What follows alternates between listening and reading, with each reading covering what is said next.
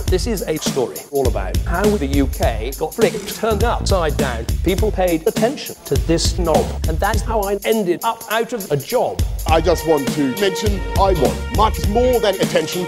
I have the most gross charisma, and I want to be the next Prime Minister.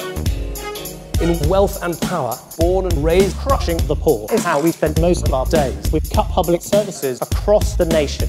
I told people, blame immigration. Nigel Farage was giving it large, but I was in charge. I started this farce. I was the one who did something dumb. I promised an EU in-out referendum. Forget Mr. Cameron's renegotiation. Personal ambitions are now gaining traction. Desperate for attention. Here's Boris Johnson emerging from his house in North London.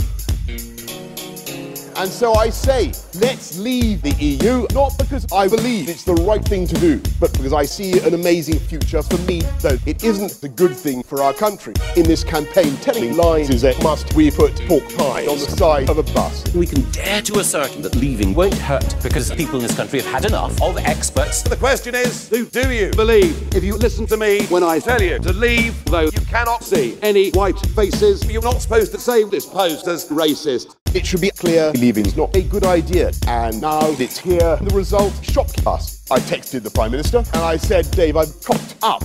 That's not my problem, mate. I'm running away. The rest of my life is one big holiday.